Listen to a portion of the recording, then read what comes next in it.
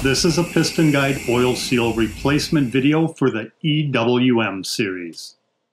The tools you will need for this repair include a ratchet, a 5mm hex, 2 pry bars, a torque wrench, a soft rubber mallet, a hook tool, a round head tool, silicone packing lubricant, 2 M5 by 1mm thread positioning pins, a slide hammer part number F26019-400, an 18mm collet part number 271-24900, a seal extraction tool part number F27801-300, and a seal insertion tool part number F27801-800.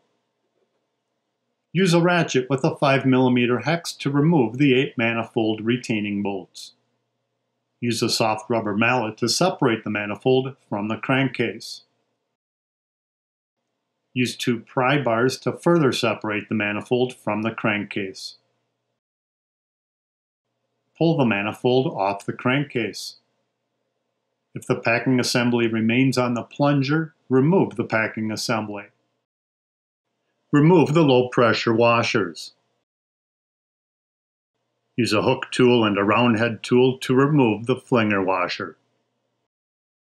Rotate the crankshaft until the piston guide is at its innermost position in the crankcase. Use a slide hammer with the oil seal removal tool, with the tool facing towards the top of the crankcase, and insert it into the crankcase to remove the oil seal.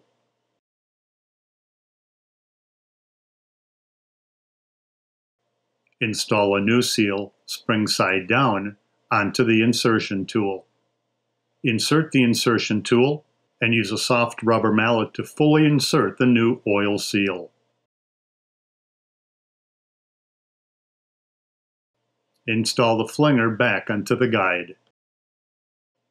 Install the plunger onto the piston guide. Place the new seal washer onto the plunger bolt. Install the flinger onto the piston guide. Thread the plunger bolt into the plunger. Use a torque wrench with an 8mm socket and tighten to the specifications. Install the low-pressure seal retainer washer with the shoulder side towards the crankcase. Thread the 2 positioning pins into the top 2 outer threads.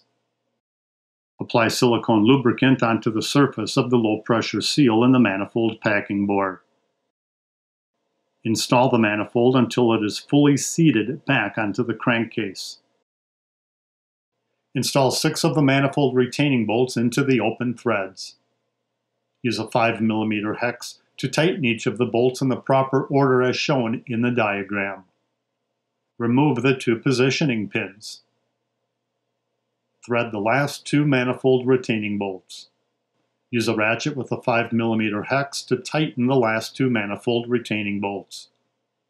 Use a torque wrench with a 5mm hex and tighten the bolts to the proper specifications.